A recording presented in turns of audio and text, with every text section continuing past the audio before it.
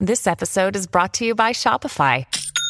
Forget the frustration of picking commerce platforms when you switch your business to Shopify, the global commerce platform that supercharges your selling wherever you sell. With Shopify, you'll harness the same intuitive features, trusted apps, and powerful analytics used by the world's leading brands. Sign up today for your $1 per month trial period at shopify.com/tech, all lowercase. That's shopify.com/tech. The IKEA Business Network is now open for small businesses and entrepreneurs. Join for free today to get access to interior design services to help you make the most of your workspace, employee well-being benefits to help you and your people grow, and amazing discounts on travel, insurance, and IKEA purchases, deliveries, and more. Take your small business to the next level when you sign up for the IKEA Business Network for free today by searching IKEA Business Network. This is Optimal Work Daily, episode 1387, 7 Minimalist Tips for Freelancers by Rebecca Crespo of minimalismmadesimple.com. And I am Dan, I'm your host of the show, and a very happy Thursday to you if you're listening in real time. And let's get into this post now from a brand new contributor to the site, Rebecca Crespo. And afterwards, I'll tell you more about Rebecca and her site. But for now, let's hear the post and optimize your life. 7 Minimalist Tips for Freelancers by Rebecca Crespo of minimalismmadesimple.com. When you're a freelancer, it can be tempting to go all in and work crazy hours to build up your following and earn a living. You may find that you're spreading yourself thin, trying to master all skill sets and working around the clock to build your brand. If this sounds like you, it's important to think about how minimalism can apply to your life as a freelancer. The word minimalism tends to get tossed around in contexts where it refers to getting rid of belongings you don't need or buying less stuff and avoiding a materialistic worldview. However, it is also possible to apply minimalism to freelancing, though that may seem like more of a stretch. If you are feeling overwhelmed, listen on to learn our minimalist tips for freelancers. 7 Minimalist Tips for Freelancers. 1. Adopt digital minimalism. Digital minimalism refers to your presence on all the different social media platforms that are now available to mankind. As you know, it's not just Facebook anymore. There are tons of social media platforms to keep up with, and those numbers are only increasing. As a minimalist, it's important to not let yourself get overwhelmed by trying to build a social media presence on every possible outlet, especially when you're using up time and energy that could and should be devoted to working on your assignments and providing a quality service to your clients. Social media can be a powerful tool, but it's not number one in your business. This is a freelance tip in which balance is of the utmost importance. 2. Don't go crazy with tools. There exists an endless supply of widgets, apps, and tools that are marketed predominantly to the self-employed. As helpful as these different tools may seem, they can just as easily become overwhelming when accumulated in excess. This is a trap that's easy to fall into. But one of the big freelance tips is to focus on honing your skills and mastering your craft before you spend money on things like virtual assistants or go crazy with outsourcing. After all, it takes time to learn these new systems and routines, and some of that time can be much better spent working on your projects directly. As your business grows, you can assess and discern your needs and scale your use of apps and tools accordingly. 3. Stay focused on the task at hand.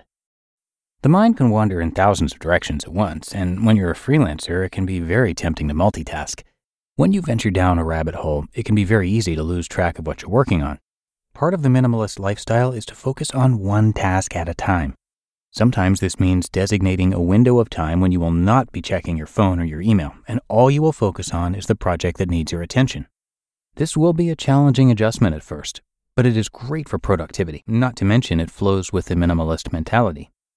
4. Don't forget gratitude. Part of the minimalist lifestyle is always remembering to be grateful for what you have and for what you've accomplished, and not relying on the mentality of more. Gratitude can have significant effects on your emotional and physical health, and there are scientific findings that gratitude is associated with psychological health, improving mental strength and capacity, and increasing empathy. First of all, be grateful that you are a freelancer. It's awesome to take the leap to be self-employed. And this requires not only creativity, but also ambition and bravery. That alone is something to be grateful for. 5. Be okay with earning less. If you're a freelancer, it means you favor the creative over the conventional. You want to do what you love, even if it means having to hustle as you search for your niche and your clientele. It is important to remember that you don't need to make a six-figure income in the beginning. If this is an eventual goal of yours, that's amazing and you should go for it. But give yourself permission to earn less, especially in the beginning, rather than compromising your vision and your brand for more projects and a bigger sum of money. In the short term, the money might seem nice, but in the long term, your vision and passion is what got you into freelancing in the first place. So you want to make sure that is what you keep at the forefront of your work, even if you're not earning six figures right off the bat. 6. Choose work that offers value. The power of working freelance is that you have the power to say yes or no depending on whether you like the projects and the clients that come your way. If you're offered a project that simply doesn't mesh with what you value, you have the option to pass. This, of course, means taking the time to figure out what it is you value and what type of assignments are meaningful to you personally. Does a particular project excite you?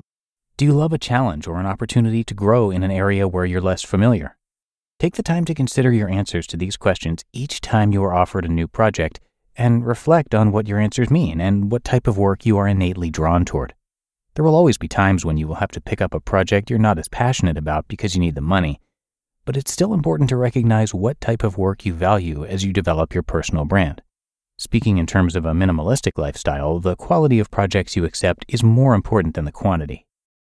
And 7, don't work too much. When it comes to freelance, it's always either feast or famine. Either you're up to your eyeballs in assignments or you're experiencing a complete drought and need to hustle for new clients. No matter which of these seasons you find yourself in right now, it's important to free yourself up for an effective work-life balance. You want to work hard, but working too hard and too much can prevent you from having time for creative projects and even the important relationships in your life. Try negotiating higher rates to allow yourself time for the other things in your life without having to sacrifice financially. It is hard work to be a freelancer, but that doesn't mean you're required to go overboard. It is possible to live the minimalist lifestyle even in the midst of hectic freelance work. Not only is it possible, but it is important. Because adopting minimalism as a freelancer will allow you to cut away the distractions and focus on what is most important to growing and scaling your brand. You just listened to the post titled 7 Minimalist Tips for Freelancers by Rebecca Crespo of minimalismmadesimple.com. This show is sponsored by BetterHelp. Do you ever find yourself getting caught up in comparison, seeing the successes of others and wishing your life looked the same? If so, then you know how difficult it can be to manage these feelings. Therapy can help you focus on what you want instead of what others have, so you can start living your best life. And therapy is for everyone. Even if you haven't experienced major trauma, it's a great place to learn positive coping skills, boundary setting, and personal empowerment, which can have an amazing impact on both your personal and professional life. If you're thinking of starting therapy, give BetterHelp a try. It's entirely online, designed to be convenient, flexible, and suited to your schedule. Just fill out a brief questionnaire to get matched with a licensed therapist and switch therapists anytime for no additional charge. Stop comparing and start focusing with BetterHelp. Visit betterhelp.com/workdaily today to get 10% off your first month. That's BetterHelp, HELP.com/workdaily. When it comes to hiring, don't go searching for the one. Just meet your match with Indeed. Indeed is your matching and hiring platform with over 350 million global monthly visitors and a matching engine that helps you find quality candidates fast. Ditch the busy work. Use Indeed for scheduling, screening, and messaging. 93% of employers agree Indeed delivers the highest quality matches compared to other job sites. One of the things I love about Indeed is that it filters out incompatible applicants. So when you're hiring, the process is much faster and you only have to consider applicants that are already likely to be a great fit. And listeners of this show will get a $75 sponsored job credit to get your jobs more visibility at Indeed.com/startup. So just go to Indeed.com/startup right now and support our show by saying you heard about Indeed on this podcast. Indeed.com/startup. Terms and conditions apply. Need to hire? You need Indeed. And thanks so much to Rebecca for sharing her work today, and let me tell you a little bit about her because she is a new contributor here. Rebecca is a New York native now living in Spain. She started her journey of minimal living 3 years ago when she decided to leave the soul-sucking corporate world and fit only her essential items into a small red carry-on to fulfill her lifelong dream of traveling the world. Within those 3 years, she learned that experiences are her vessels, and to be more intentional with the life she leads. Rebecca hopes that her blog inspires you to explore your own journey of minimal living, one that is not defined by others, but rather a journey that is defined by one person and one person only, you. So come by minimalismmadesimple.com for much more. And again, thank you to Rebecca for letting us share her work today. So that's going to do it for this episode. I thank you so much for joining me, and I will see you right back here tomorrow, where your optimal life awaits.